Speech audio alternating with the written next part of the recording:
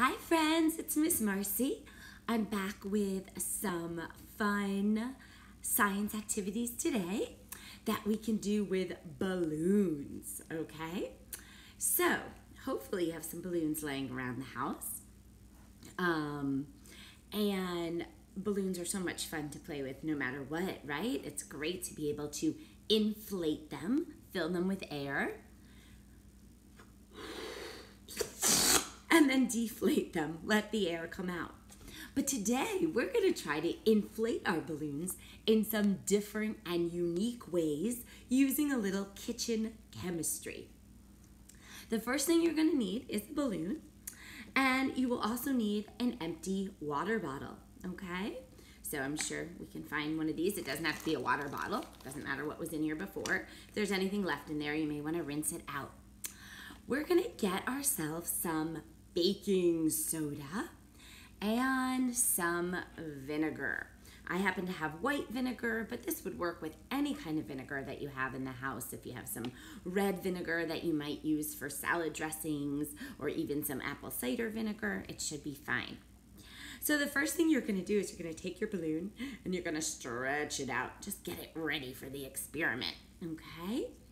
And you're going to take a funnel if you have one, okay? If you don't have a funnel, a spoon will work just fine.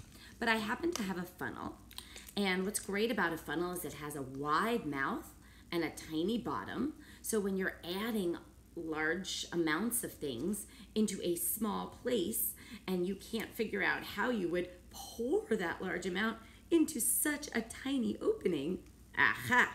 A funnel is a wonderful tool that will do that trick for you. So you take the end of the funnel and you insert it into the balloon. And then we're going to add, actually I'm going to use a different funnel. We're going to add our baking soda into the balloon, okay? So I'm pouring a little bit of baking soda from the box, and I have to sort of shake it to get it in there. It's a little bit lumpy. Just shaking it until I get it all the way in to fill up my balloon. Now, by the way, filling up balloons with baking soda or flour or sugar are a wonderful way to make little squishy toys, which are kind of fun to have. Just make sure they're really tied very well, and they're fun to play with. All right, I'm gonna pause the video for a second while I get my balloon filled. It's not cooperating with me, and I don't want you to have to wait too long. So hold on 1 second.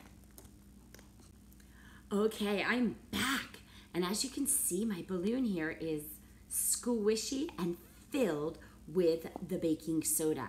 I actually found it was helpful to use a spoon into the funnel to get it all filled up. Okay, I'm gonna take my balloon off now. I'm not gonna tie it. I'm gonna put it down for a moment, and I'm gonna get one of my empty water bottles. And this time I'm gonna use my funnel to add some of the vinegar to the water bottle, okay? Use about a cup of vinegar. I just sort of approximated there. And that poured very nicely in through the funnel. It smells like salad dressing. Okay, now's the fun. We are going to take the balloon and we are going to fit it over the top of the water bottle. And once we do that, and the balloon is turned upside down, what do you think is gonna happen? That's right. The baking soda is going to come out of the balloon and enter the bottle, where it's going to meet the vinegar. Any predictions? Well, let's see. We are actually going to have a chemical reaction. Remember, a chemical reaction is a change. Something is going to change, and this is going to be pretty exciting. The reason we're going to have a chemical reaction is because the ingredients that we're using in this experiment are opposites. We have vinegar and we have baking soda. The vinegar is a type of chemical ingredient called an acid. An acid. Now, some acids are very, very strong and very dangerous. They're used for cleaning, they're used for construction, they're used in labs to do experiments. those acids we would never, ever touch. Those acids can actually hurt you. They can burn through fabric and they can cut your skin, and that would be very dangerous. We would never use those at all unless we were working in a place that required them and we had all the proper protective equipment, goggles and gloves and uniforms that protected us against the dangerous types of acid. However, vinegar is an acid, and it's a very weak acid. It's not super powerful at all. It has a very low, what we call a pH on the acids base scale. So vinegar is super weak. It's not going to hurt us. So you do not need to wear gloves or a mask when you use it. The smell will smell pretty acidic, but it will not hurt us at all. The opposite of vinegar, which is an acid, is something called a base. Baking soda is a base. It is very plain. It is very neutral. There's nothing in it that could hurt you. It's not something we eat, certainly. It tastes yucky. I mean, if you tried it, it tastes a little bit salty. We use it in a lot of baking recipes because it helps our dough or whatever we're making be a little more fluffier and taste better. But as I said, it is the opposite of vinegar. Baking soda is the base and vinegar is an acid.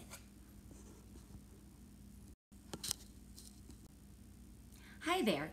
I wanted to come back and talk to you a little bit about something that I had said a few minutes ago called the pH scale. This is a scale that has been created by scientists to measure how much acid is in a certain item or how alkaline the item is. Alkalinity or alkaline is just a fancy scientific word for a base, okay? So this is just a cool chart, and it's called the pH scale, and it measures the amount of hydrogen, which is a type of atom, in different chemicals to see where they fall on the scale. So I thought this was kind of interesting. If we start all the way at the bottom in the red, that's the most powerful acids. So the first one that comes in at number 1 is something called gastric acid. You know where that is? You can find that in your tummy. That's the kind of acid in our tummies that breaks down all the food that we eat while we're digesting it. So that's pretty powerful, and that's inside us. Then we've got lemon juice. And then when you move up and you have orange juice, then tomato juice, and then even black coffee. Now when we get right to the middle to number 7, I'll hold this up a little bit closer so you guys can see that. Sorry. When we get right to the middle to number 7, we're right in the middle between the acids and the bases. So now number 7 is water. So it's water, we know, is not an acid or a base. It's very plain, very neutral, right in the middle. And then we start moving up a little more to ocean water, and then the baking soda that we talked about, and then something called milk of magnesia, which is what you actually take when you have a tummy ache. It's something that you can take to make your gastric acid feel a little bit better. And then there's some cleaning solutions like ammonia for cleaning, and then even soapy water, and finally bleach, which we know is a pretty strong chemical for cleaning. So that's the pH scale that I mentioned. It goes from the acids all the way up to the bases. I thought that was kind of cool to share. And you can find this on the internet and print it out and experiment with it at home, supervised, of course. Anyway, so what happens when an acid and a base, which are two very opposite things as we see, come together? Well, they have a reaction because, as we said, they are very different. So let's see what's about to happen. We have our acidic vinegar and we have our balloon filled with our baking soda. I am going to put the balloon on the top, okay? Then I'm gonna hold it up because I want you to be able to see it. Now the baking soda has not entered the vinegar yet, Okay, it has not gotten mixed with the vinegar until I lift it up and let it do so. Any predictions on what might happen when the acid and the base meet? Let's see. Whoa, look at that. What an awesome way to blow up a balloon. The acid and the base met and they had a chemical reaction. And in that reaction, there was a change. Something came out of that reaction. And what came out of it was a gas. So what happened was when the baking soda and the vinegar came together, they created something called carbonic acid, another type of acid. And that acid quickly dissolved and it turned into this gas that we call carbon dioxide.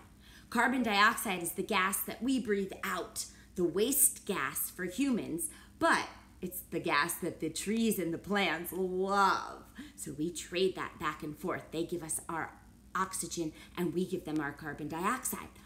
But that carbon dioxide that was created from the carbonic acid that was created from the baking soda mixing with the vinegar, the acid and the base is what was used to blow up the balloon. Pretty cool, huh? Now I'm gonna put this aside and we're gonna see what happens over time. I'm gonna move into our next experiment and see, will the balloon stay inflated? Will the carbon dioxide gas remain in there? Or after a while, will it get used up? I'm not sure. It'll be so fun to see if it lasts, and if so, how long. So I'll put this to the side, and I'm gonna get a new bottle for our next part of the experiment. We're gonna blow up another balloon, but this time with a totally different chemical experiment. For this, we are gonna take some yeast, okay? Hopefully you have some yeast at home. I'm sure a lot of you have been doing some really fun baking activities, although I am hearing it's hard to find yeast in the supermarket these days. I'm so sorry, I just heard about that this morning. But hopefully you have some. If not, you can certainly enjoy my experiment and try this again when yeast becomes easier to find. Now, what is yeast?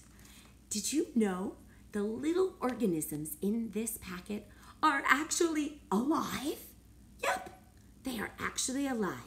Yeast is a little microscopic, meaning you can't see it with your regular naked eyes. You'd have to use a powerful microscope. It's a microscopic fungi, a little fungus organism, okay? Now, when you buy it at the supermarket, it's fast asleep. It stays in these packets and it's not active, it's sleeping. Now, why do we use yeast? We use it a lot when we bake. We use it for making bread, and a lot of us did not use it last week because it was Passover, and we know that yeast makes things rise up, right? And we don't do that in our Passover cooking. So we are going to see how the yeast can make our balloon inflate or rise up. So in order to do this, we need some warm water. So I'm gonna go heat up some water in the microwave and I'll be right back. Okay, I'm back. So I've got my warm water, because remember, the yeast is fast asleep. So now we've got to wake it up. And so we're gonna add it using our funnel. We're gonna add our water first to the bottom of our next water bottle. So we're adding some warm water in here, and this will help wake our yeast up, okay? As it dissolves in the water, it's gonna become active, right? It's gonna wake up. It's microscopic, so you're not gonna see it. It's not like it's gonna start swimming or doing anything exciting like that. But it will wake up. So I'm gonna add some yeast in here. And I'm gonna swirl my bottle around to let the yeast dissolve.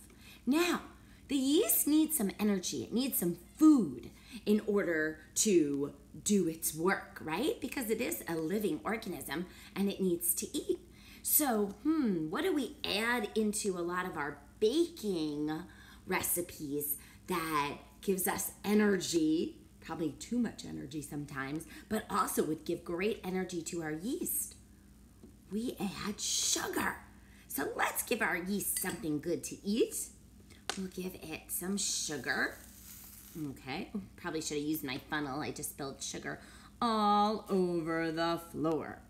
Okay, so we've got some sugar in there, and we've got our yeast, and I'm gonna put the lid back on and just really give it a good shake so that my yeast is dissolved, and now it's got some sugar to eat, okay? And then the final step is we're going to take a balloon that has not been inflated, it is not filled with air, and we're gonna put it over the top of the yeast bottle. Now, we are gonna have to wait about 20 minutes for this. And it's also suggested that you put the bottle in a warm place, okay? So I am going to pause this in a minute, and I'm gonna go put the bottle in a warm place, and then I'm gonna wait for something to happen, and then I will come back to you with the results and the rest of the lesson. But before I do that, let's check back on our carbon dioxide filled balloon. Still going strong, it has not deflated at all. And then I wanna show you one more project that I'm also working on. This is a jar of, can you see these little guys? These are little caterpillars. Little caterpillars. Do you know what these cells, oh, can you see that one moving? Usually they don't move too much. Do you know what these caterpillars are going to turn into? They are, of course, going to become butterflies. I just ordered them the other day, and they just arrived in my mailbox in this cup. Now, this cup doesn't look so important, but actually this brown stuff at the bottom of the cup is full of food for our caterpillars. Just like the book, The Very Hungry Caterpillar, these guys have to eat. And they have to grow before they're ready to enter the next stage of their life cycle. So we are gonna keep an eye on these guys. I'll show them to you every week. So far, they're not doing much. They're still pretty tiny,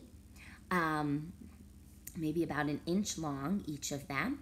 But they do appear to be eating and having a good time. And so I'm keeping them nice and safe, and we will check on them next week and see how much they've grown and whether they're ready to start to move on to the next phase of their life cycle. And next week we can read a book about their life cycle, okay? All right, I'll be back in a few minutes with some action on our yeast jar, hopefully. I'm back. It's been 20 minutes, and I have some very interesting results to show you. So I actually did it 2 separate times. And as you will see, the balloon inflated this time, but it did not inflate this time. So what was the difference? Well, I'll tell you.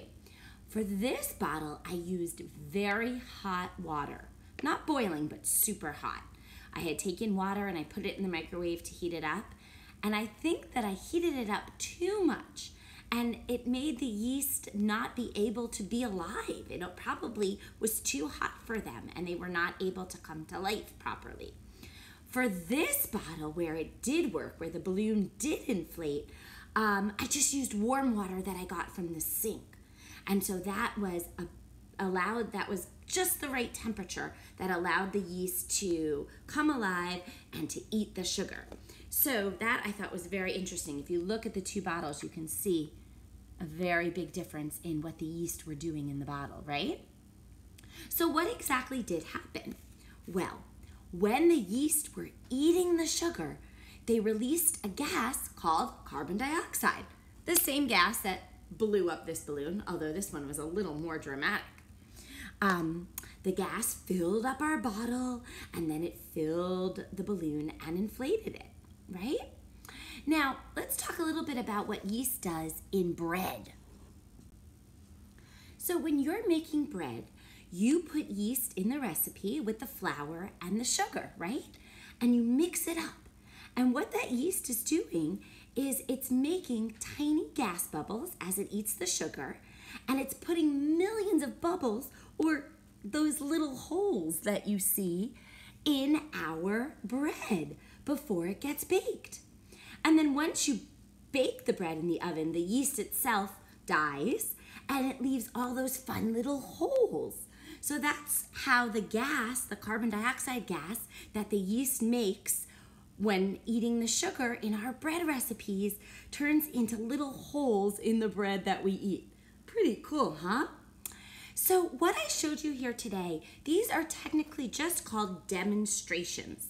They are not officially scientific experiments until you, the scientists, make them into one. How can you do that? You have to create a true experiment by doing it several times and changing things. What happens if you just keep your yeast bottle at room temperature and not in a warm place? What happens if you put it in a cold place, like in the refrigerator? What if you use a smaller bottle than a water bottle? What if you use a larger bottle than a water bottle? How much water should you put in? How little water could you put in? Could you feed the yeast different things? We fed it sugar, but does yeast like to eat honey or syrup, other sweet things? So you guys can try these demonstrations over and over, and by varying or changing different parts of it, you can create your own amazing scientific experiments. And I look forward to hearing all about them.